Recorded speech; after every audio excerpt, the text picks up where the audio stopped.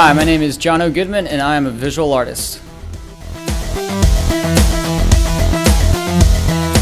Well, after Hurricane Katrina came rolling through town, I got really inspired by the massive, or I should say the large-scale wreckage of decay and erosion, and the beauty that kind of stems from that, and not only the visual compositions, but also the chance for rebirth and rejuvenation and a fresh restart. And so that's kind of where my inspiration comes from through all of my paintings and prints. The best part about being an artist is that you just have creative juices flowing at all time, and you can't stop them, and you just have to bow down to the art gods and let amazing things happen. And I think the best thing about making art, at least for me, is that I have no idea what's going to happen until it happens, until it's all through, and until that piece is completely finished. And to see your vision on a painting or a piece of paper is just something really special. My personal goals are to be a working professional artist,